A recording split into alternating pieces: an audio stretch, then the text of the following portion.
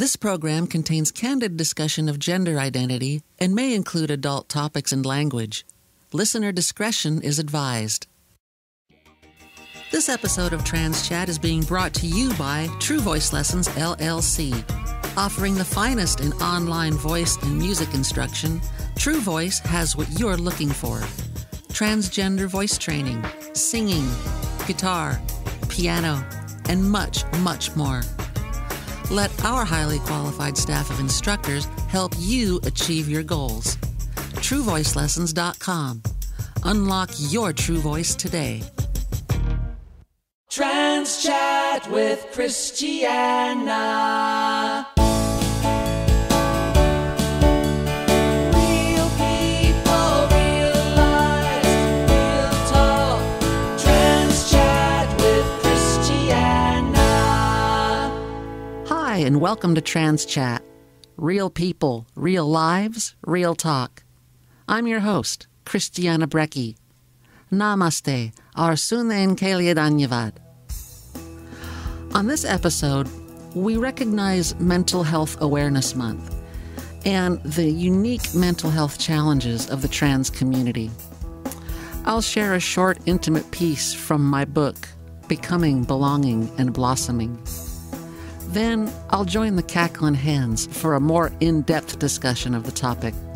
I hope you'll stick around for that.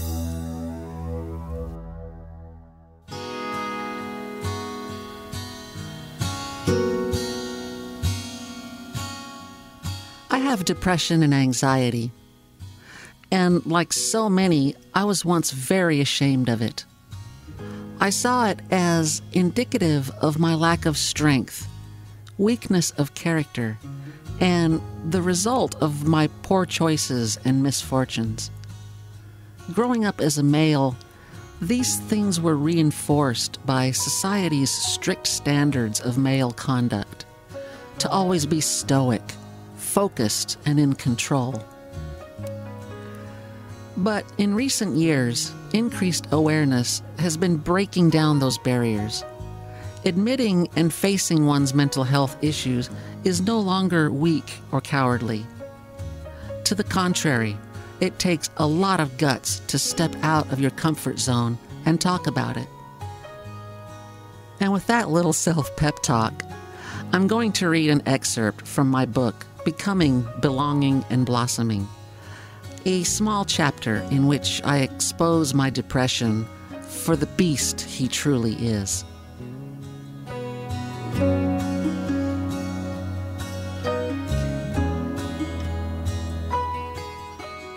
When the beast comes to feast, I get a tightness in my tummy that quickly spreads throughout the rest of my body. I shake.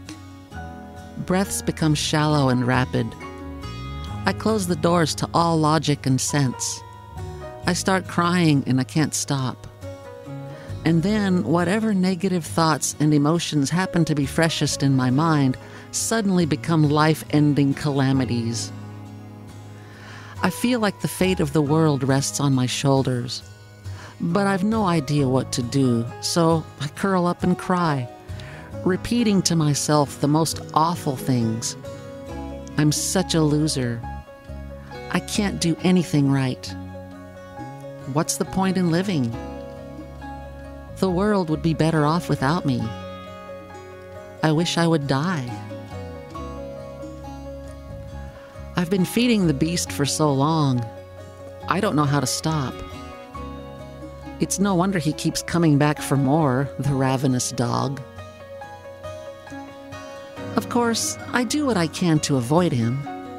Keep my thoughts happy, stay busy, count my blessings, self-care, meditation and prayer, music, writing. I've read books, studied and reflected. I've absorbed the lessons, and I utilize the techniques as well and as often as possible. I've talked to therapists and taken the pills. It makes no difference. He has a way of finding me wherever I am or whatever I'm doing. He's cruel and relentless, indiscriminate and insatiable.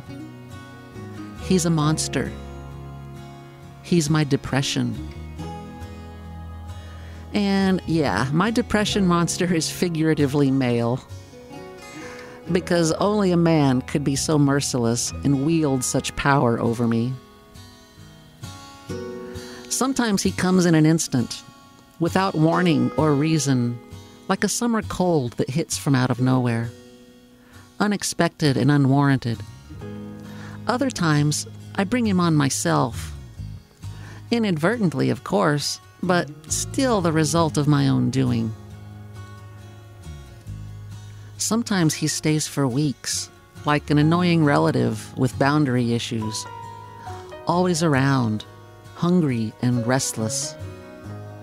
In some dark, demented corner of my consciousness, I think I sort of miss him when he's not here devouring my soul. How messed up is that? Sometimes he's gone in a day. There's no way to know. Why me? Am I that bad a person? I've asked myself lots of questions, trying to figure it out. And I often blame myself, which only makes things worse. It's no mystery. Like any beast, he feeds, but not on flesh or in fields. This monster consumes a strict diet of fear, anxiety, self-loathing, and hopelessness. Mental and emotional entrees I am a master chef at preparing in my mind and then serving up for him on a silver platter. Other than being trans, my life's struggles are no worse than those of any average person. Everybody has hardships, whatever their nature. Some, me included, have relatively few. Be that as it may, I am apparently less able to cope, so I turn my thoughts and feelings inward and allow the monster to come in and gorge upon my spirit at his leisure. The beast lies to me. He tells me I'm right to have no confidence or self-esteem, that I deserve to be unhappy and depressed because of who and what I am, because of the choices and mistakes I've made. He tells me I'm a failure, that nothing I do will ever accomplish or mean anything to anybody. I should give up on my dreams and give in to despair. He tells me I'm a lousy writer and nobody will ever read my meaningless, self-absorbed dribble. That my books will all wind up on the steaming heap of self-published shite, having made no impact whatsoever in the world of literature. He may be right about this one. I don't know. He tells me I'm a joke of a musician, and that people laugh when they hear my songs, cover or original. Intellectually, I know he's wrong. I'm a damn fine musician. I just can't help but believe him sometimes. He tells me to stay home and avoid people because I will only infect them with my depression, and nobody really likes me anyway. He tells me nobody will miss me when I die, that my life is as valueless to society as a stray dog's, and my passing won't even get a blurb in the local newspaper's obituary. He may be right about this one too. Who can say? He tells me that no good man will ever love me, that my chromosomes and genitals have condemned me to a life of loneliness and ridicule, that I could never satisfy a man sexually. An absurd assertion indeed, considering my unique knowledge of the male appendage and precisely what it takes to make it feel good. Sometimes the beast tells me the truth, or some twisted version of it. He tells me I'm fat and it's my fault. Eating is one of my favorite self-soothing activities. I self-soothe because I'm depressed. It's an unending cycle of depression, overeating, and guilt that is more than evident to me every time I look in a mirror. He tells me conservatives are not finished trying to tweet me out of existence. Not even close. As if I needed anything to remind me of that. Some beasts are undeniably real. If my depression monster had a face, he'd look a lot like Donald J. Trump in that grumpy-ass White House portrait. The beast tells me I'm not a real woman. A lot. Like, daily. He loves to dine on my gender dysphoria, the pièce de résistance of my mental, emotional dinner menu. So tender and well-seasoned, like a slow-roasted prime rib. It melts in his mouth. So stop feeding the beast. Sure, no problem. All I have to do is retrain my stubborn brain and unlearn decades of destructive thought behavior. Easy peasy. It's an ongoing exercise, and we all know how hard it can be to get to the gym. It takes continual, conscious effort to keep my thoughts steered in a happy direction. Lose focus for a moment, and it's easy to make a wrong turn and take another spin down the freeway of fear and self-hatred. A trap gets set, and all the bad thoughts and feelings lurking in the shadows of my mind suddenly reemerge to further nourish the beast. The more I feed him, the longer he stays. Avoiding the beast is impossible. All I can do is help keep him at bay with positive thinking and plenty of self-affirmation. I try to think of my depression as the common ailment it is, like getting food poisoning or that nasty summer cold bug. It can't always be prevented. Sometimes my mind is like a FM radio, and I can't always control what gets broadcast over the airwaves. I just try to remind myself, although I feel hopeless and weepy beyond solace, that it's not my fault, even if it feels like a lie at the time. It's just an illness, and will pass. Sure enough, so far it has. If the time comes when it does not, God help me.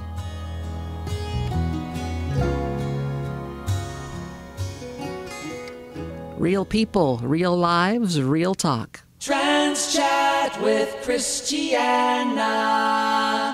I'm Marci. I'm Katie. I'm Christi, and we're the Cacklin Hens. I don't know what to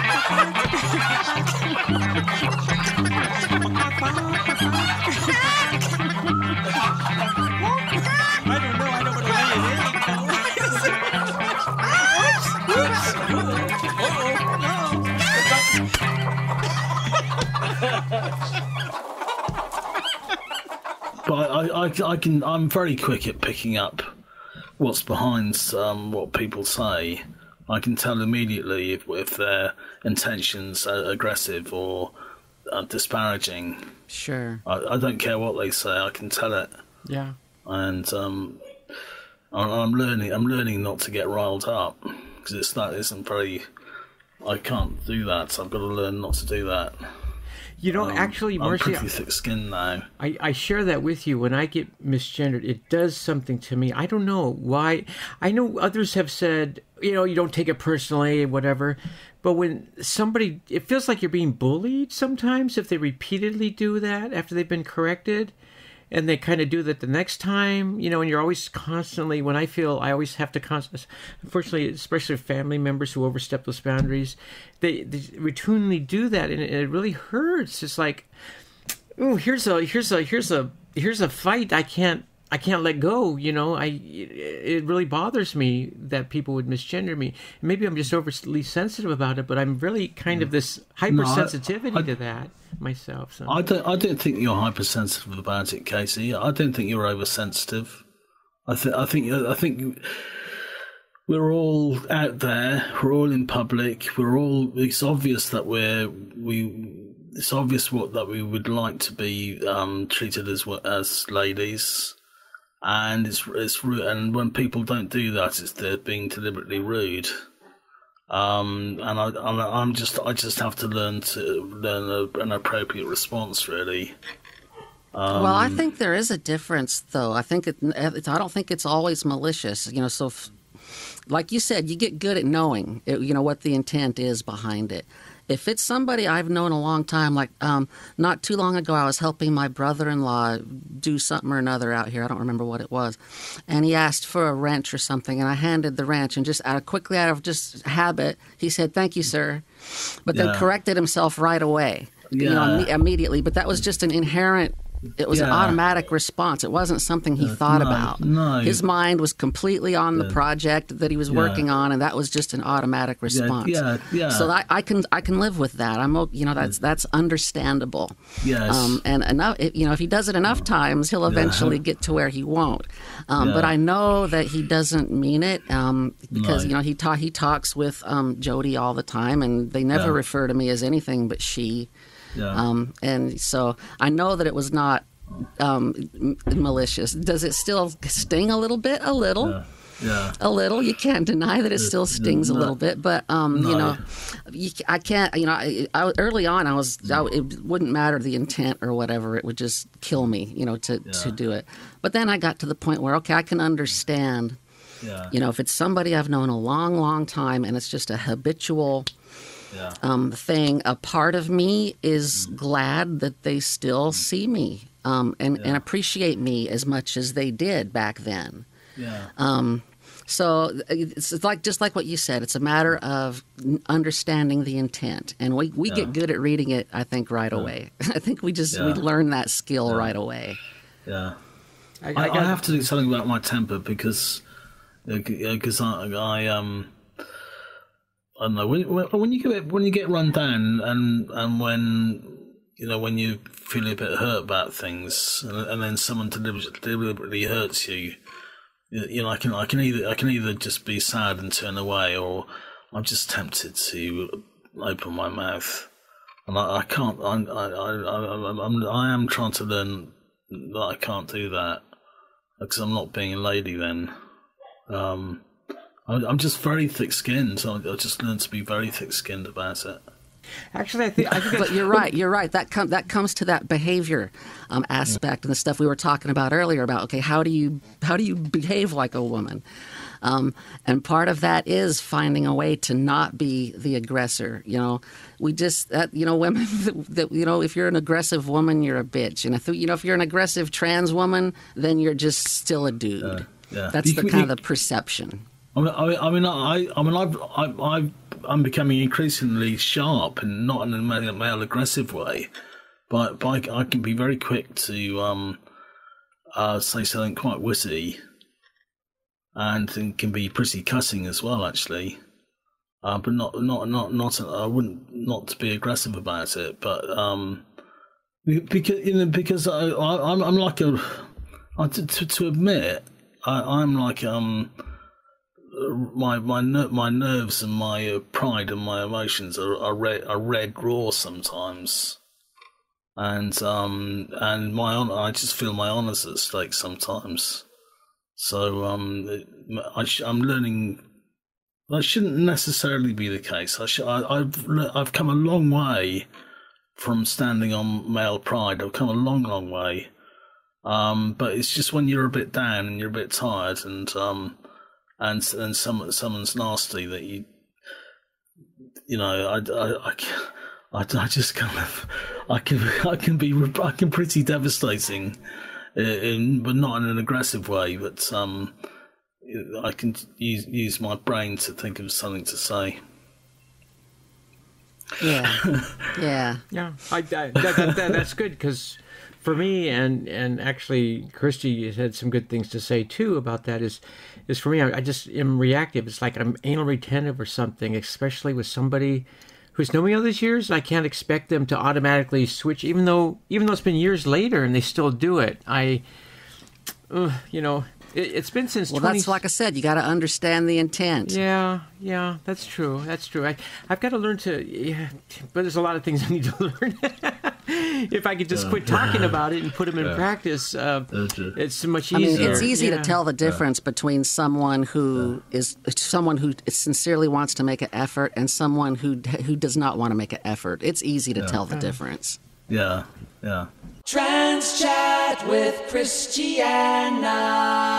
I thought we might, since it's Mental Health Awareness Month. Yes. I thought that maybe we might just could share a little bit about, struggles that we might have had, with mental health. Because, come on, let's face it. If you're a trans person in this world, how can you not have issues with mental health? If you're in the closet, you can't transition. You're in anguish because you can't be yourself.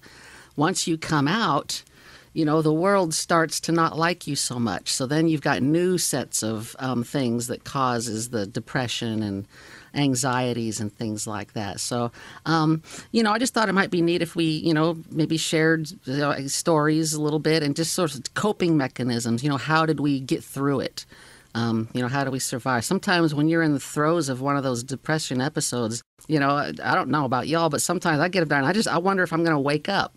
But I learned to, reason it out and just realize that, okay, partially it's probably hormones because I do get very kind of hormonal and have the mood swings and have the emotions and stuff. But it's, I think it's just, just awareness. I got so depressed and sort of just beside myself one time that my whole body literally broke out like in a rash. I had to go to a urgent care. Because my whole body, I literally just fretted myself into disease, basically, just because I was that. And that was when I got the news that we were coming back to Texas. I was like, oh, I'm not going to survive going back to Texas. At the time, I really didn't think I would. I was like, I can't stay here. I'm going to be leaving here, whether it's in my car or in a box. I'm going to be leaving this place. That's kind of how I felt. And so I just thought it was like a death sentence that Jody was dragging me back to Texas. But, like I said, when you're trans, you had a lot of depression. I had so much depression before I transitioned. I didn't really realize it. But I was really drinking and eating away, my feelings and just about killed myself. I got up to 350 pounds and was incredibly unhealthy. So, but it wasn't easy to kind of admit it and to seek help. That's hard. And I think that, for us trans ladies, we have that kind of residual male part of us that is like, you got to just be stoic and you just got to tough it out. You need, come on, reason it out. You don't have mental health. Come on. So I think some of that sometimes kind of follows. So it's hard. The first few times I really cried, it was hard because before when I cried, something had to be seriously wrong. I didn't just cry because of the ending of a movie or because of a sitcom or something like I do now. It had to be serious. So I had to get used to be like, okay, crying is okay. It's okay. Not only is it okay, it's actually very good, very healthy. So, but seeking help is the tough part. And when I put this episode together, I'm going to put up resources, the suicide hotlines and Trevor Project and some of these resources that are available for trans people and LGBT. Just because like I said, I don't know how you can be a trans person in this world and not have some mental health issues. I suppose. I've come across. I've obviously dealt with my own mental health all my life, and I mean, there are some really good techniques like cognitive behavioural therapy, which I really think are really good techniques. So if you keep having this negative thoughts, so you're just saying, hang on, is this thought? Is this true? Is it just to think it through and to turn it into something positive? One of the things you said, Christi, approaching the subject is, well, there's two things that come to my mind instantly was whenever we talk about something and it sees the light of day, it doesn't have that power over us on some things.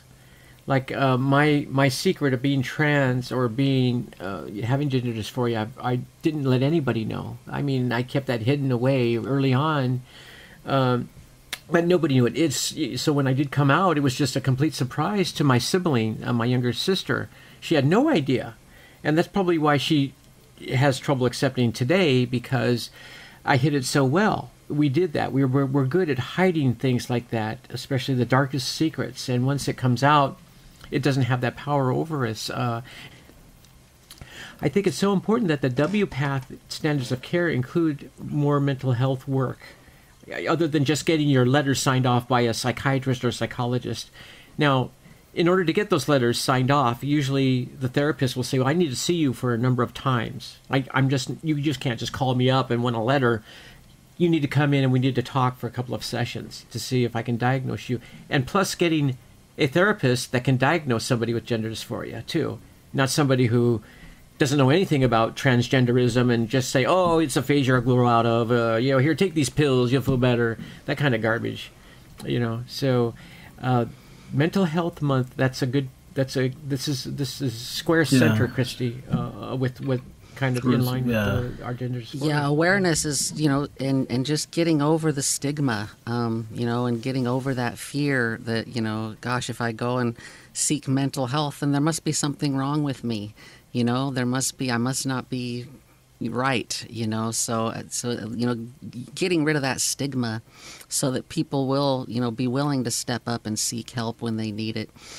Is huge. So, yeah, I'm glad they do this now. I don't remember this in previous years. I wonder if this is new or just in more need than ever this year.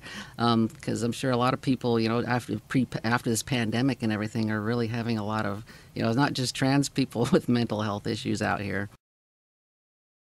Yeah, that's true. I think as time goes on, as I keep using the word enlightened, or more things are found out or discovered or written about, and as we grow, we're learning about these things, and then these new types of therapies that come available, of ways of treating things, and I'm not talking drugs.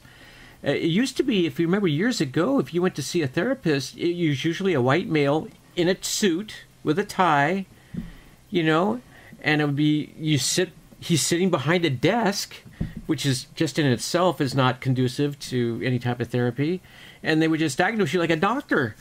And you're supposed to spill your guts and how you feel to somebody who really doesn't have a vested interest in you. So that relationship needs to be built. I think over time, the therapy styles have changed. And I think that'll be true with gender dysphoria, and I think with our mental health. We have the dysphoria, but I don't feel comfortable of it being categorized as a mental health issue, because that would presuppose, there's something wrong with you, you need to be fixed, that type of thing.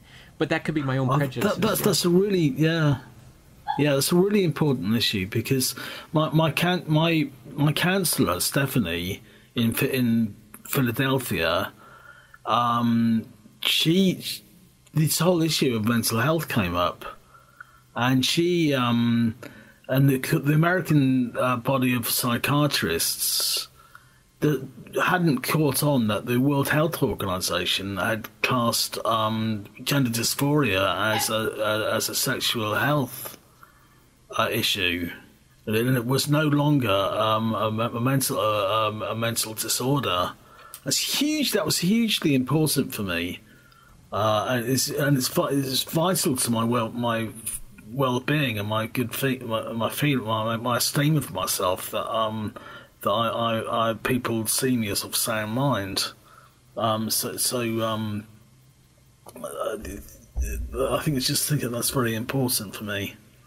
Yeah, I think that I'm glad. Like I said, I'm glad that they're making it more understandable. There's raising awareness. Mental health month is good. Because you got to get rid of that stigma. I know, because I used to think the same way until I experienced it, and it's sort of then so now I know, and that it's not it's not my fault. Sometimes it's situational, but sometimes it's just like Katie said, it's just a question of some imbalances in the chemicals. in the brain, and that's what a little tiny pill I take every day helps to fix. Yeah.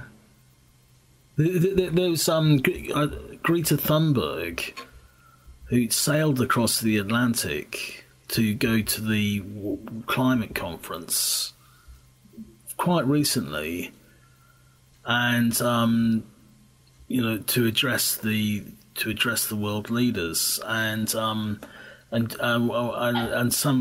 right-wing guy in America said, I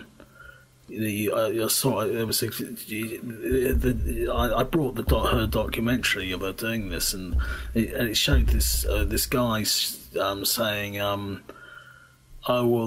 there's just this girl with mental health, with the mental illness, and he was talk about stigma that he was trying to put on her. This, and because she has Asperger's. I think it's Asperger's that she had, and this guy was saying, well, she's just got a mental illness. And I thought, hang on a minute, she's trying to save the planet. She's a really sensitive, deeply feeling, obviously intelligent person that happens to have Asperger's, and this guy was saying, it was just unbelievable that he would treat a young girl like that, who was an exceptional young girl who was trying to save the planet. I think if I was a bloke, I would got my handbag out and paid someone to take American politicians have no class, anymore. No. Well, I mean, some. That's not. I don't want to generalize, but some.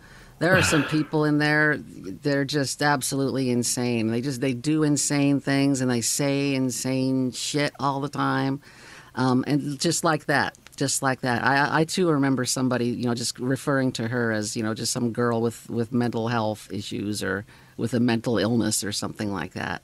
It's unbelievable. Yeah. So yeah. That's welcome to America. Yeah.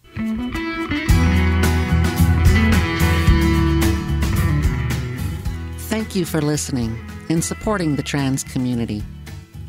If you would like to help support the podcast, visit us on Patreon and consider becoming a patron.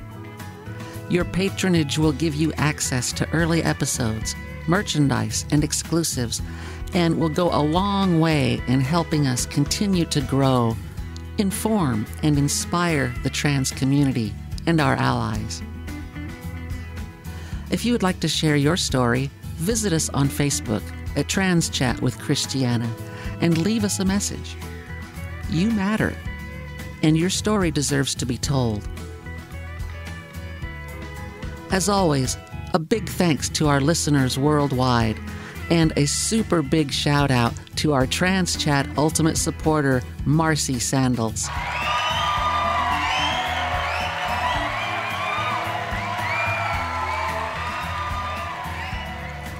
And if you are suffering from severe depression or anxiety, please seek help. Resources are more abundant these days than ever. And believe me, your friends and family would rather know about your mental health issues and see you alive than be blissfully ignorant and have to attend your funeral. Thanks again for listening to Trans Chat, brought to you in part by True Voice Lessons, LLC. Take care, be safe, be you, and be proud. Real